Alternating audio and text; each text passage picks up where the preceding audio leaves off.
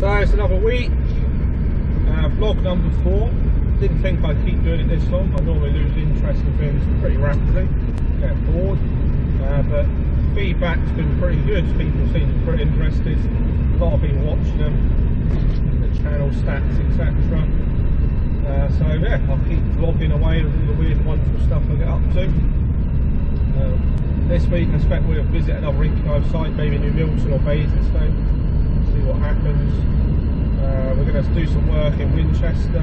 I'll pop back to Southampton. We nearly finished everything on the list there. A bit of wiring to do, network wiring. And I'll probably drop in some other stuff I'm up to as well. Some of the university work I'm doing, lecture at the university in Winchester.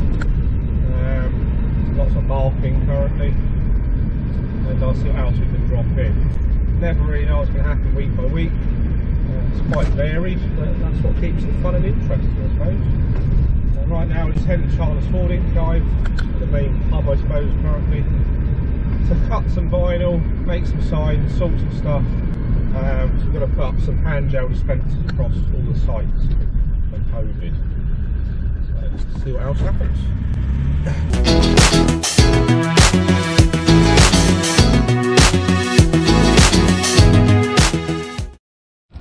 So back at Charles Ford, and over the weekend managed to finish the new sign. We've got some new trees as well. No real reason, just looks pretty. Problem here is this is the first site I opened and the branding wasn't consistent. So important element in any business is consistency. So I made sure the branding was spot on. And back again. We'll hand gel up. And we'll crack on with some stuff. So more vinyl cutting. Made a hand wash sign.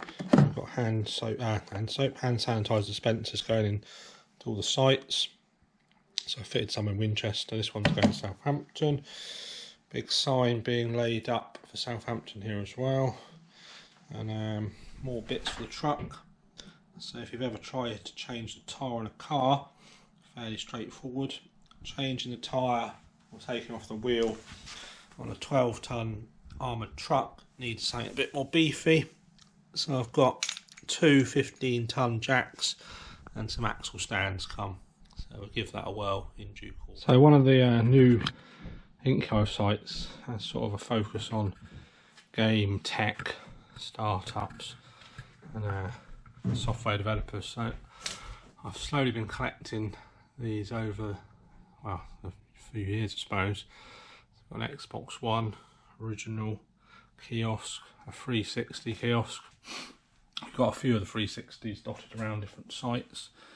I've managed to also get delivered from Belfast, in fact these were shipped in today, from an Xbox One kiosk. So quite a recent one, very cool. An original PlayStation 2 kiosk. The system's in a box somewhere else. But yeah, it's going to look pretty snazzy. Got a huge telly, which I showed you before, and yeah, we put together quite an awesome games room as such at one of the sites. Hopefully I can show you that soon. So feedback on the vlog so far is that everyone seems to like the really weird stuff I do, which no surprise. So I thought I'd just quickly drop in at the end of this video some of the other stuff I'm involved with, I suppose, and that's let's just kneel down, see if I can see this on my phone as well. I've got quite an extensive collection of taxidermy, which is pretty weird. Again, I'm not an advocate of killing animals, stuffing animals for fun, hunting and so on. So all these are antiques or ethically sourced, so some have died in zoos and so forth. This one in particular is a Canadian bear, so full-size mount. See if I can, trying to see on my phone, get this in shot. This is actually produced by somebody called Emily Meyer, who is the taxidermist for Damien Hirst. So again, this is an investment piece.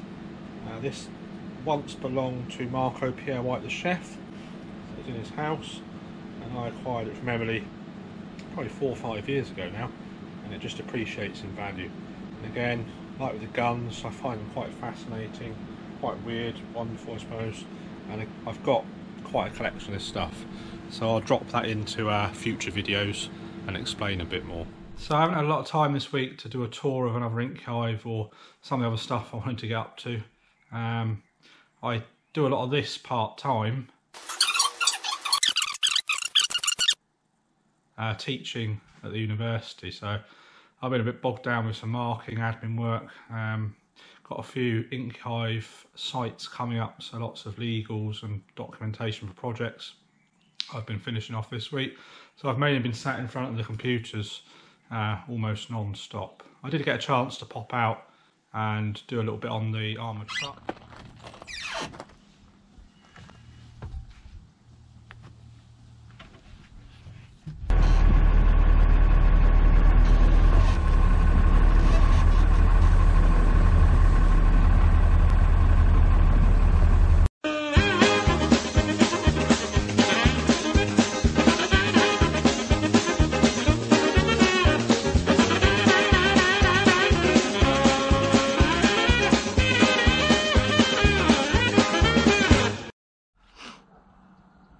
So move the truck down to where Eccentric stores all their kit, etc.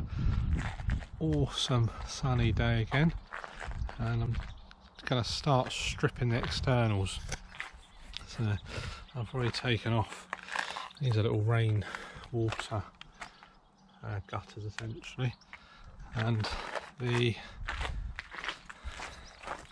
fence on the side, which was stuck on just for display essentially. It's completely solid underneath.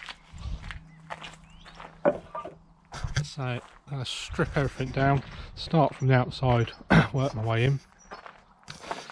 So I stripped the main body, give it a clean, give it a jet wash soon, and then we're going to essentially tape off all the windows and respray the entire body matte black.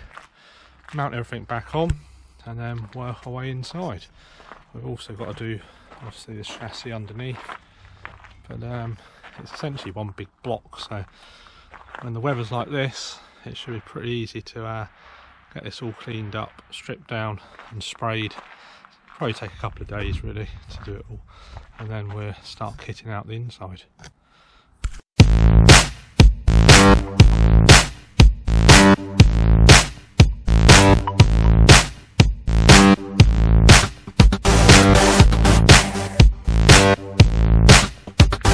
Stripping is coming along.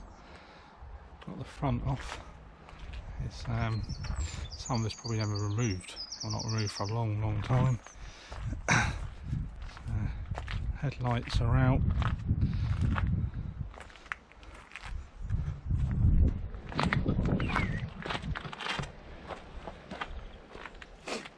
So I'll strip it all back, then we'll give it a scrub down, brief roughen up of the paint, and then the whole thing is going to be sprayed in something called Raptor, which is a polyurethane epoxy 2K, so 2-part paint mix. It's going to look pretty awesome, very hard wearing. I'm dropping a photo of some of the trucks which have been done in the Raptor spray. It'll cover up everything and make it look pretty snazzy. All the trims etc will be done in gloss, black gloss, the same as the wheel arches, just to give a bit of difference between the bodywork, and hopefully keep scrubbing away and won't take too long. Back in the workshop at Chandler's Ford, just a quick little fix. This steel plate came out of the truck, and originally it would have had a mains input, so I'm going to completely redo that because it's rusted pretty bad when it's been sat in water for quite a while. So we'll cut one out of an alley sheet, quite a thick aluminium sheet. I'll reproduce one, and then I've got a brand new 16 amp 3-pin which will mount on it, and that means the truck can be plugged into the mains when it's parked up, kept charging and other stuff in there can run off the mains as well. So I'll cut this up now, paint it black, and then we'll go mount it in the truck.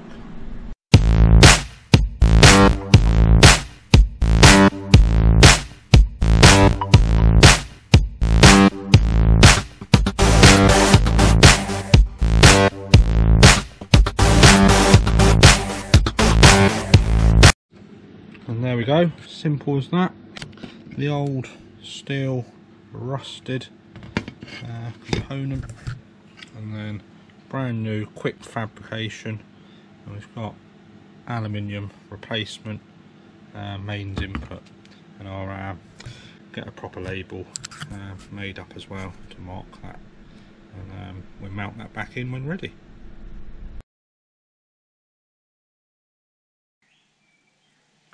But other than that, hopefully next week will be a bit quieter and I can get out and show you another Ink Hive site. Maybe show you the brewery, because now we've got the beer back on in Winchester, and whiz around and catch up on a few other bits and pieces as well. So back in Winchester, I fitted the hand gel dispensers at all the doors, and it's an exciting day as we have more beer brewed. So I'm going to do a line clean and get the beer back on. Keep the world happy as the pubs are all shut. So I'll time lapse this or something. Let's see.